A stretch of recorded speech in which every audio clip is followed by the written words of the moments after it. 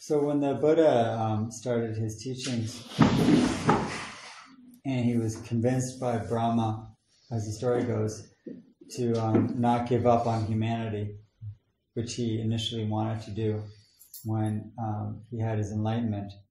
He looked around and, according to legend, he said to himself, no one's going to understand this. So he just thought he would go on permanent retreat. And Brahma came out from wherever Brahma is, who knows, and begged him to teach for the sake of all beings, and he acceded to that request. It took 2 weeks of convincing. That's not a good sign.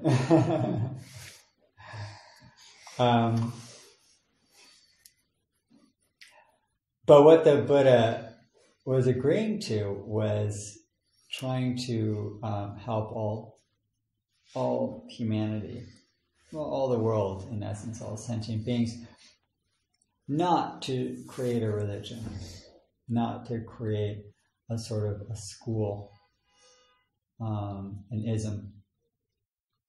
So the Buddha is one who is awake.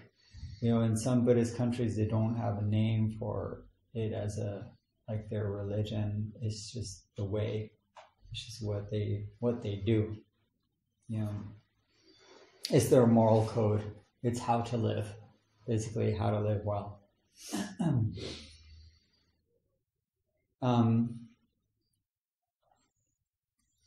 So when the Buddha was teaching, and throughout the 45 years of teaching, the teachings were given to different groups at different times. The majority, of course, was given to the Sangha, the group of ordained monks and nuns who lived and practiced with the Buddha, or in different monasteries where he would travel to. But throughout his career, his teaching career, he taught to villagers, taught to lay people, taught even to different religions, and taught to rulers as well. He advised kings how to rule. And this was created in there's this very special sutta and collection of teachings which are not quoted very much, called the Dasaviddha Rajadhamma, which is the 10 virtues of a ruler. Raja is a king. The virtues of a king. Basically, it's 10 qualities a king or a ruler should have, according to the Buddha's teaching, according to what the Buddha taught. And it's kind of, I guess it shouldn't be surprising that it's not a well-known sutra.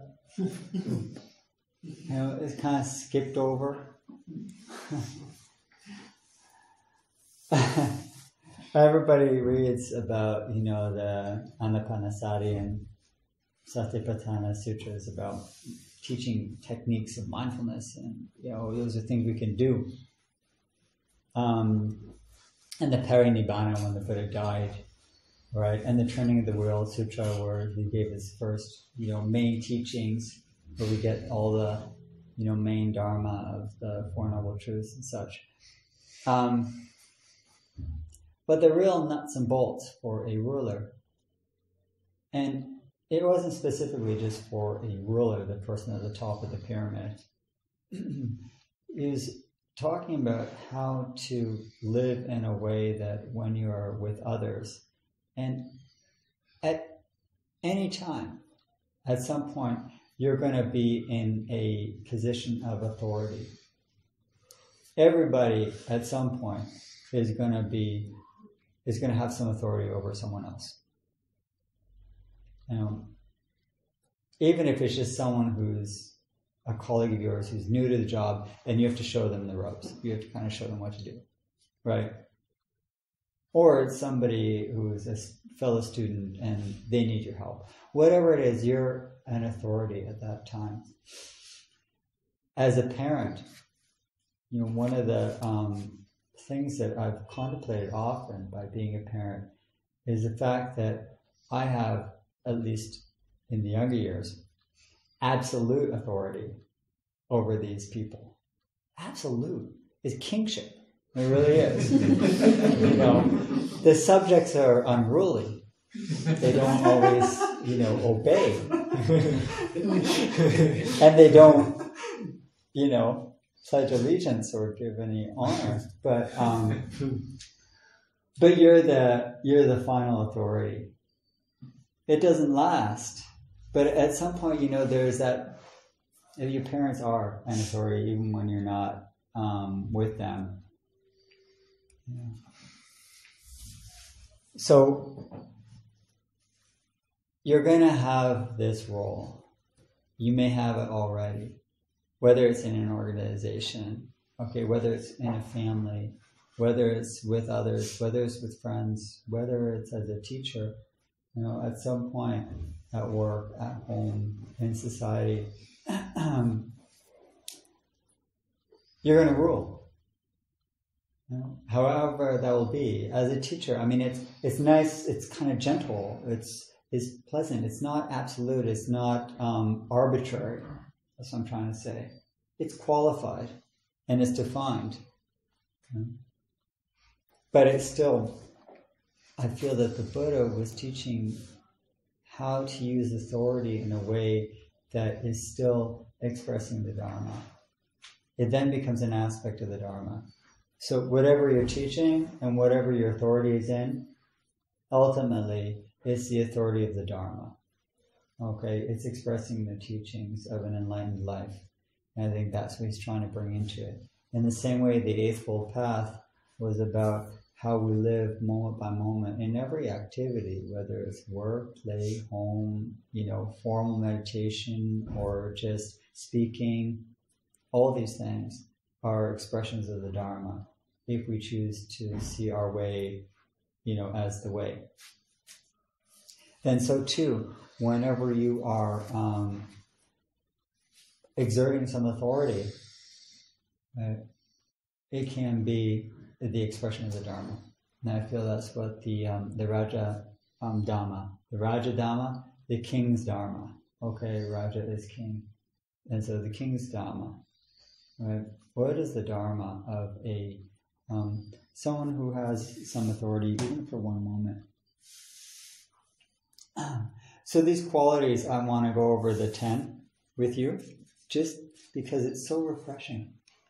It's so refreshing to think of authority in this way. The first quality is what? The first quality on the Buddha's list of Raja Dhamma, of the king's Dharma, is dana, generosity.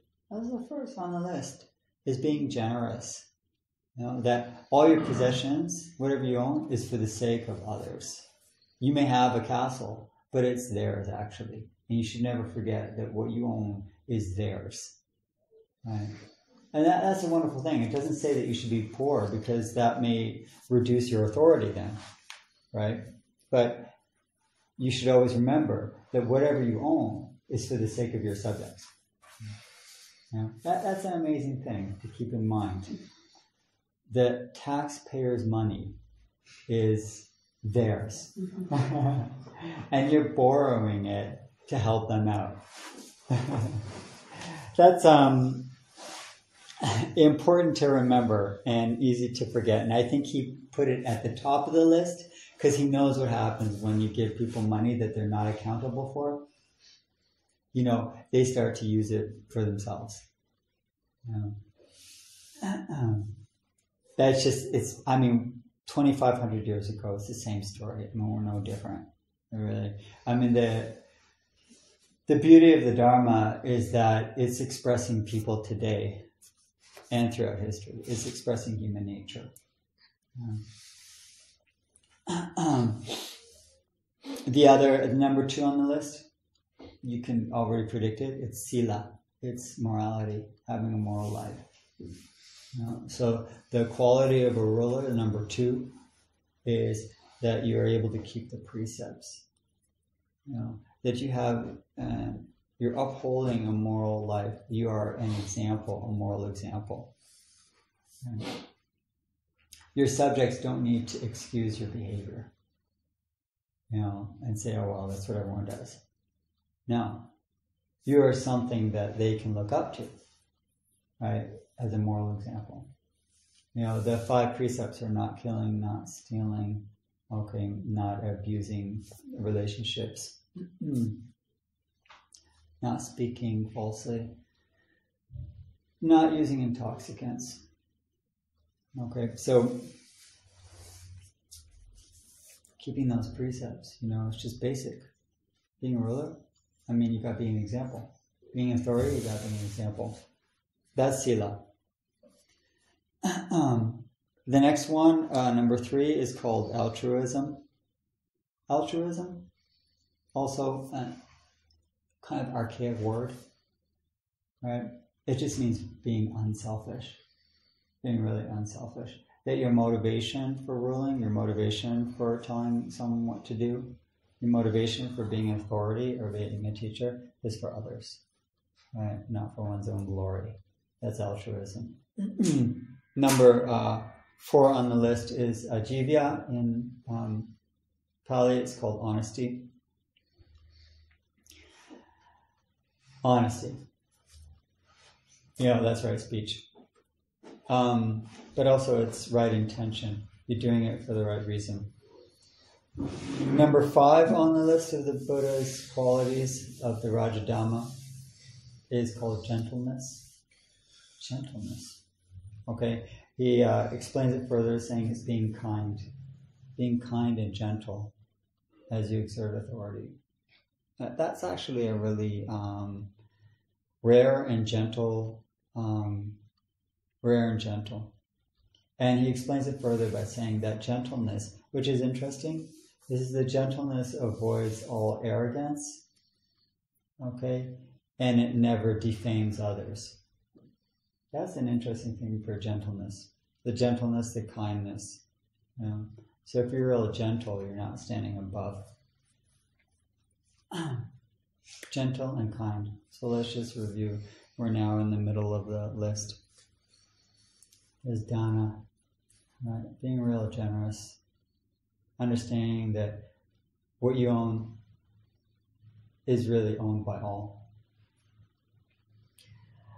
Sila. The basic way to live by causing non-harm. That's sila. Altruism. You understand the intentions. The intentions are for others, not for oneself. Honesty. Okay. Gentleness, gentle kindness.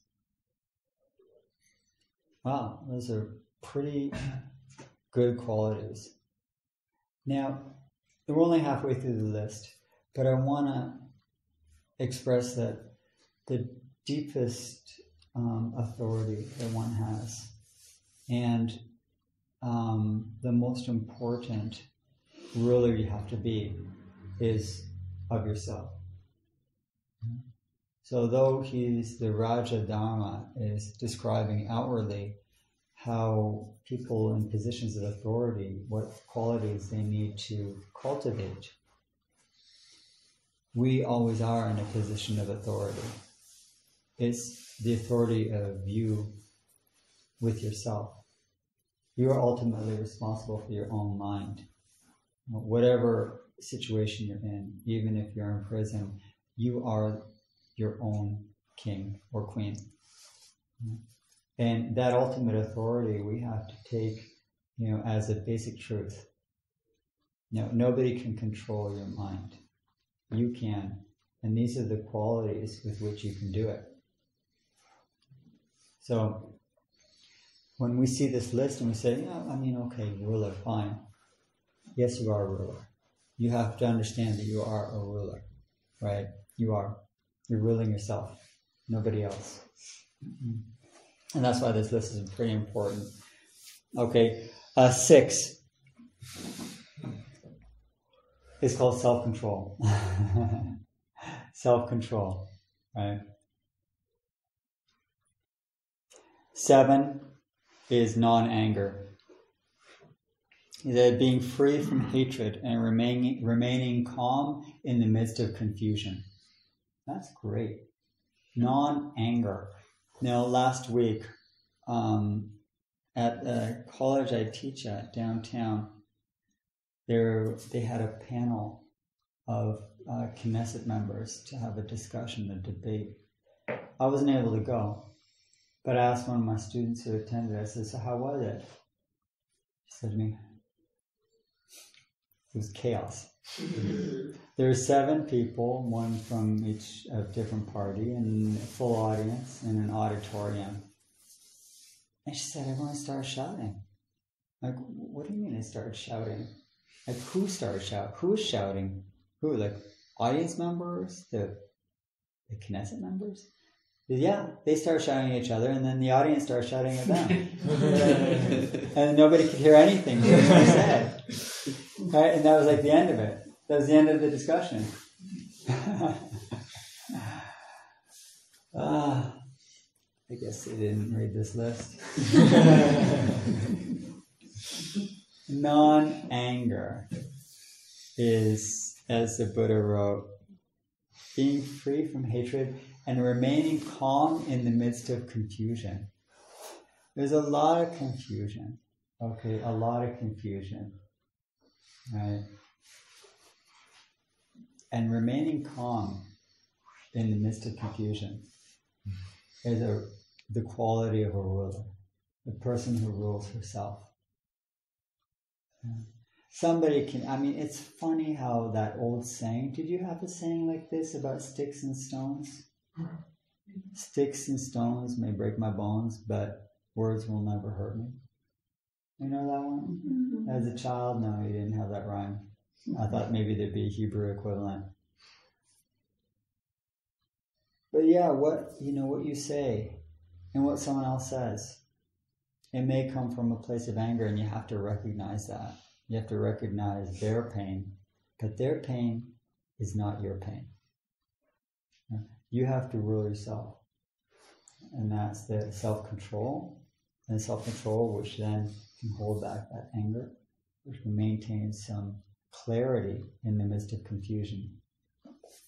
Other people's confusion does not have to be your confusion. You can remain clear in the midst of confusion, which just may be the clarity enough to say, this is really confused, right? The clarity may just be that I am confused. But that clarity will allow you not to react with anger. Take refuge in your own confusion. A ruler's not afraid of his or her own confusion. Of course, after the non-anger, you see it's getting deeper and deeper as the list goes. We start from surface things like dana and morality, sila, but then it starts to go deeper, and you can see it going in from self-control to non-anger. What's after non-anger? Ahimsa, which is non-violence. Non-violence. Non-violence is a way of life. Non-violence, ahimsa, when we know from the great teachings of Gandhi and Martin Luther King Jr., we know that ahimsa is not just that I'm stopping from doing violence. Right? It's turning the mind completely away from violence as an option. It's just foreign. Like you see the lie of violence, that it achieves the very opposite of anything it wants to. You see the violence is a complete lie. It's a deception. You see through that. You see the clarity with wisdom that violence achieves exactly the opposite of what it wants. That's non-violence. It's not holding back yourself from being violent, right? That's self-control. Self-control is holding back. Non-anger is when you take responsibility for your mind. Non-violence is when it's just not an option. You see the lie.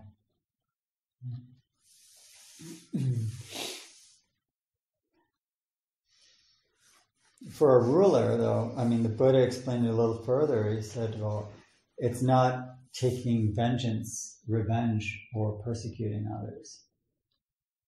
Someone hurts you and The ruler wants to show who's in charge. Again, the true ruler is in charge of herself. Going deeper into this, the next, number 9 on the list, is called Kanti. Kanti is forbearance, or another translation is patience. Patience. The true ruler knows that he or she is not making changes or making programs for the next 6 months or 2 years, but for the next generation. The real patience is seeing the long term, the long vision, and saying the changes I want to make are for generations. I want to have an impact. I want my intention to continue on. I want this perhaps to serve and be good when I'm no longer around. There's this old legend that the Native Americans would make decisions thinking of 7 generations in advance, that they'd discuss it, where are they going to move to, or what are they going to do, what are they going to build, or what changes they're going to make, and they have to think 7 generations. That's the enlightened quality, or the Rajadhamma of patience. Patience. I may never see the fruits of this decision. I may not see the fruits of this policy. Right? It may not happen in my lifetime. The world may not start cooling until I and my grandchildren are no longer here. But I need to plan for that now. Right? Long-term patience. We don't need a 5-year plan. We need a 1,000-year plan. Right? That's patience. Patience is thinking of the 1,000-year plan. What is the earth going to look like in 500, 1,000 years? And how can I contribute to that? That's patience, isn't it?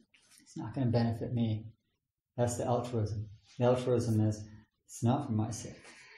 Right? And the patience is, it's not even for my children's sake. It's like beyond. That's the Gate Paragate that we talk about in the Heart Sutra at the end. Beyond, beyond, beyond, totally gone beyond Bodhisattva. I'm completely gone beyond. My vision has to go far. Right? That's the real Heart Sutra. And full circle back to the practical application of this, the last quality that the Buddha teaches about enlightened leadership, or Dhamma, the Rajadhamma, Abhirodhana, uprightness. He explains it as, interestingly, respecting the opinions of others, avoiding prejudice and promoting public peace. Respecting the opinions of others and avoiding prejudice. Well, they kind of go together. Because the hardest opinion to respect is by a group or by someone with whom you have kind of a bias against, or prejudice. The enemy, or just the other. Whether it's from a different group, a different family, a different nation. So we go through all these deep qualities, and then we're like, it comes back to something real practical. Can you consider and hear someone else's opinion if it conflicts with yours? That's a Rajadhamma. That is a quality of an enlightened leader. But only that can be achieved after you've gone through all these levels. Which are really quite amazing practices and qualities, each one of them. So, is this possible? Well, yeah, actually it is. It is actually possible. There are historical examples. The most famous one is King Ashoka, who was a Buddhist king who lived around in the year of 300 BCE, and he ruled India for 41 years. And he was a kind of like Alexander of India, young ruler who conquered huge amounts of territory in bloody battles. And after 8 years of conquering and bloodying the countryside, one time in this famous sort of moment, he walked out on the battlefield, looked around at all the carnage and all the dead bodies, and it was recorded that he simply said, "What have I done? What have I done?" And then he started to follow the Buddhist teachings, became a full-on Buddhist ruler. And how do we know how he lived or what he did? Because there are over 30 stone pillars with his edicts. Edicts are like his sayings and rules that he created, like a whole set of rules that he wanted his kingdom to live by. And he made these pyramids of stone and not pyramids, like, I guess sort of small pyramids and stupas of stone and pillars that at least 30 have been found all around Asia. He had a big territory. It was much bigger than it included Afghanistan and Pakistan and India, and they're found all the way to the edge of Afghanistan. And some of those pillars were written in Aramaic, no less. Right. So they were in ancient Greek and Aramaic. Those ones on the edge of the empire, right? Because those are the languages of that area. Some people think that, his influence spread to the Mediterranean and Alexandria and a place like that, including this area. But that's a different whole fantasy. So, but what we do know about him from his edicts, from his commands that were left around there, so that when people were walking on the roads, they would read these pillars and know what the kingdom is that they're in. Like, oh, so this is what it's about? All right, this is what I need to follow. So, what kind of dynasty, for, what wasn't 41 years, it was like 33 years? What kind of 33-year Buddhist empire did he create? Well, he did some amazing things. One of the first things he did was he started to outlaw the killing of animals. So animals could not be killed, especially for any religious purposes. He created a lot of hospitals and universities, and all along the roads he created wells and bathhouses for people to have water and bathe themselves. And on one of his edicts, when he wrote this, I'll read the edict for you. It's real interesting what he wrote on this, if I may. The social welfare. This is just what it sounded like. I'm going to read a translation of one of the pillars. Everywhere in the dominions of the king and who are on the borders, there are two kinds of medical treatment for men and cattle. Wherever there are no herbs beneficial to men and beneficial to cattle, everywhere they should be caused to be imported and planted. Likewise, wherever there are no roots and fruits, everywhere they should be imported and planted. So we want everyone to have medicine. Okay. On the roads, trees should be planted and wells are caused to be dug for the use of men and cattle. And banyan trees should be planted in order that they might give shade to men and cattle, and mango groves to be planted for the fruit. And wells dug by me, flights of steps for going into them, numerous drinking places established by me there for enjoyment of cattlemen. For the various comforts have the people been blessed by both former kings and myself, but by me this has been done for the following purpose, that they might conform to the practice of the Dharma and morality. So he put up all this stuff. Why? Because he wanted people to behave well, to do good. Right? He wanted people to do good, not to praise him. He put up all this stuff in his empire. He also talked about religious tolerance, that nobody should argue with another religion. He made forest reserves and he protected wildlife. The other thing is he standardized justice, so that he wrote that on one of his pillars there should be, the same justice for all people, which is really quite an amazing thing back then, to have universal courts and justice. So as we see, it was pretty advanced at that time of history. And then we have a long period without many examples of leaders who are consciously trying to follow these 10 in whatever form they may find it, But we shouldn't lose hope because they exist. They really do exist. And you need to consider them as real life examples. These are not impossible. These are not impossible. In fact, they are more common than we think. I think I mentioned Martin Luther King Jr. And I was reading and listening to some of his speeches this week because I was thinking about this topic, and I was saying, he's always seen as a paragon of that type, like the ultimate example of, a moral leader, a leader who was, coming from a deep truth. And he gave he had a famous speech once. A lot of his speeches are known, like I Have a Dream speech.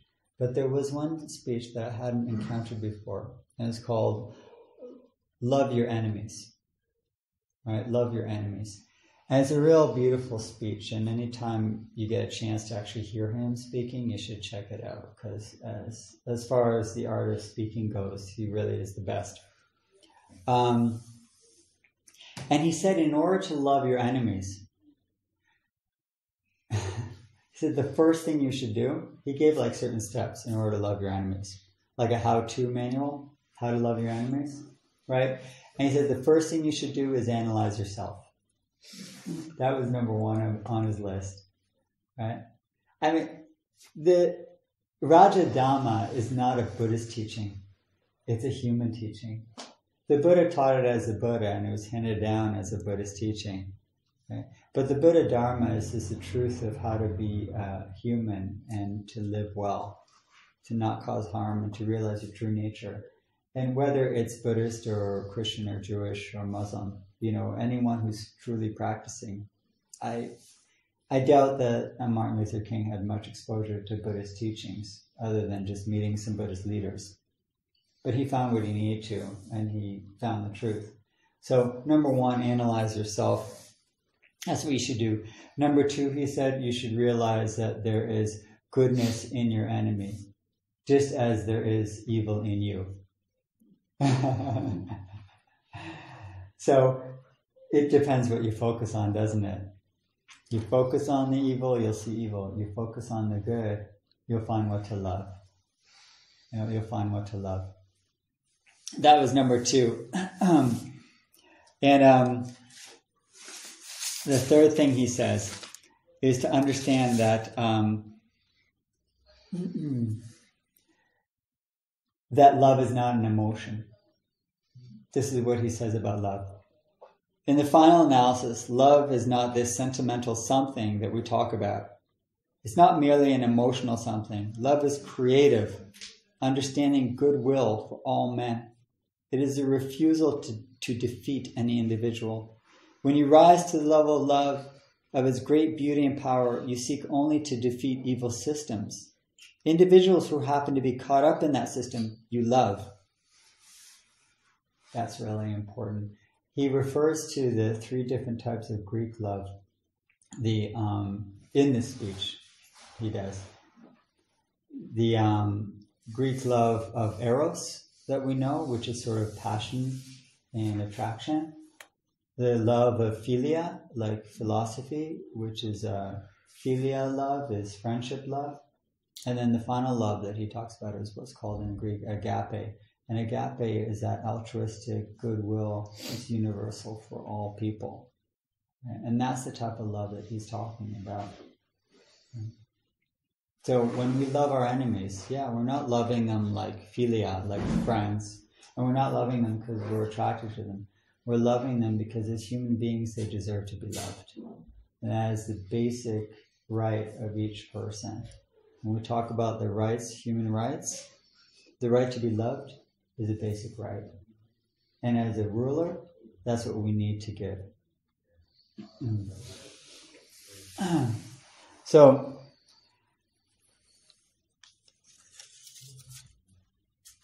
like all good leaders, Martin Luther King and the Buddha brought it back to something very practical. You know, how to live in this moment and how to really rule yourself in this moment that is going to maximize the good and minimize the harm. And in the end of his speech, he gave such a common example, you know, and that's the genius of him. He's not saying like my struggles are so much bigger than yours. He said that he was in Tennessee, Tallahassee, riding to Atlanta with his brother. And it was at nighttime, and he said that so many of the cars coming in the other direction, the drivers were being very discourteous. Like when you're on a highway, sometimes you have your high beams on. He said that nobody was dimming their beams when they went by. You know what that's like? When you're driving and it's like right in your eyes, you know? And as soon as you see another car, you're supposed to switch off your high beam and just put on the low beams, right? That's like just obvious. I said nobody was doing that. But we said that his brother said, oh yeah, well, you know what? Next driver that has his high beams on, I'm going to keep mine on.